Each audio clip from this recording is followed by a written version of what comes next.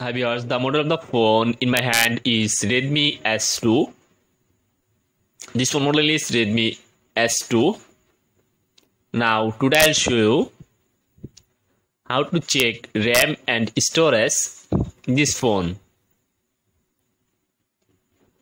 For this first, you have to find the option called settings. Find settings option. When show settings option, I will click on settings and show a new page. Then you can see a about phone option, and when show about phone option, just tap on it. When I will click on about phone, see this phone information, device name Redmi S2 and device storage, and you can see all spaces option.